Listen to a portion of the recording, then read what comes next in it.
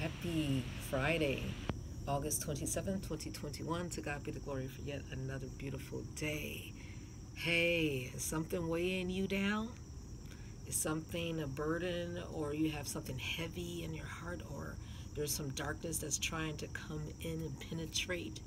Listen, today's chapter reminds us that the Lord is our light and our salvation. If there are some people or some forces who are trying to intimidate you or even overthrow you, He is your saving grace. He is your defender. He will rescue you. He is your illuminator. So He will guide you with His eye. It says, the Lord is my light and my salvation. Whom shall you fear? What situation shall you have anxiety about? We understand in our natural form, things will come up and surrounding circumstances, and the Lord will give us wisdom as far as how to respond to situations, but also He will give us peace and calm so that we will have a clear head and clear mind. So He is the strength of our life. He'll fortify us no matter what comes our way today. And He is the one who will cause us to be vertical, emotionally, mentally, physically, that we could stand strong in the power of the Lord. It says when the wicked, our enemies, came to attack us, they stumbled and fell.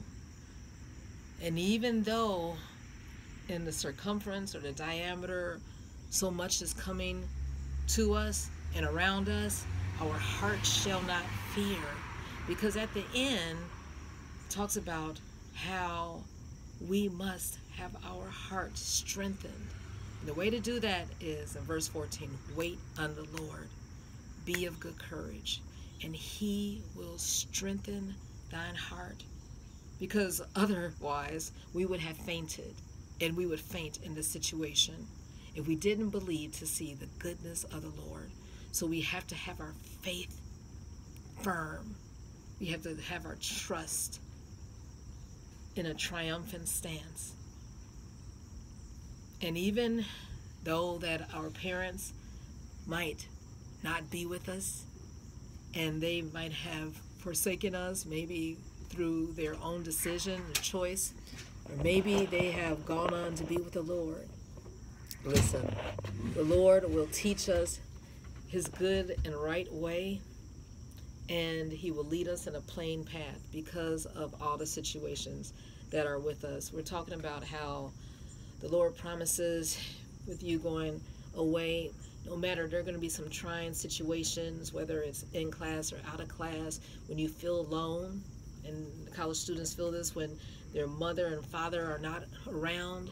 But the Lord's promise is that He will be our ultimate professor, our instructor, our ultimate faculty member.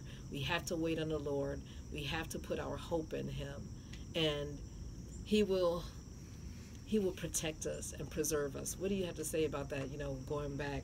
I know that, have you had conversations with your friends at the dorm where, they miss family. They miss, especially if they're out of state, miles away. How do they deal with that? No, I really don't talk to them about that. Oh, yeah. Well, maybe They don't say that to me. they don't express that to me. Well, I know that I have had conversations, whether they're in the military, whether they're serving a special assignment, you get homesick. Well, the Lord says to put your trust in Him, and in the time of trouble, He will hide us in the secret of His tabernacle. So even though we might not have the support system there physically, the Lord will never leave you in those midnight hours, in those times where you're just like, oh my goodness, I feel so alone. Yeah. So we would have gone to Psalms 57 and Psalms 87 and Psalms 117 and Psalms 147. And we know that a lot can make us sad, and we're praying for the whole situation in Afghanistan, where so many service members, military, Marines, Americans lost their lives, and we're just praying. And what I have to say about the heart in Psalms 147:3. I mean, we're not even talking about romantic relationships. We have a broken heart when we lose loved ones, when our friends depart from us. But listen, the Lord healeth the broken in heart. He bindeth up, he closed the wounds, so that we will be able to still have the joy of the Lord.